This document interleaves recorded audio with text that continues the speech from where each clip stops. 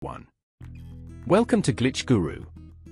In this video, I'll show you how to use shortcuts on your iPhone to make your daily tasks easier and more efficient. To create a new shortcut for rotation on your iPhone, open the Shortcuts app on your iPhone and navigate to the Automation section. Tap the plus icon in the top right corner to create a new shortcut.